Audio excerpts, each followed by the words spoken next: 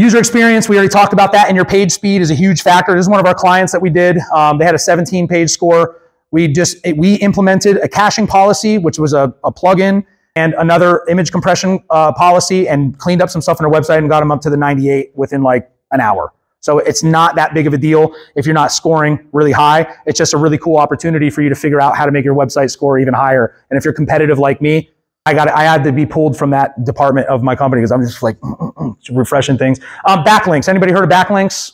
Know what they are? Don't know what they are? Backlinks aren't as big of a ranking factor as they traditionally were, but they're still a very important part of your SEO. A backlink is just another website that's referring to your website. So all of the business directories that you should be set up on if you're doing SEO, all your social media channels, everywhere that has your business name, your address, the NAP, your name, address, phone number, and your website is considered a backlink.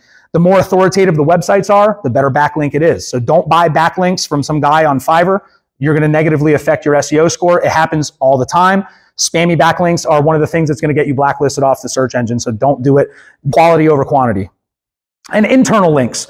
Very important for your site structure and the silo of how people read the information in your user experience. If you have a water damage restoration service page, you should be linking to a blog about what to do when you have water damage. And within that blog, you should be linking to your Google business profile, to a post that is that same blog. And then from that post, you should be linking back to your website, and you should be just keep them on your website as long as possible. One of the metrics that you should be looking at on your Google Analytics monthly with your agency are your bounce rates. How much time are they spending on each page? And those are important for conversions, right? The longer they spend on your website, probably the better you're converting, right? And you're giving them more information.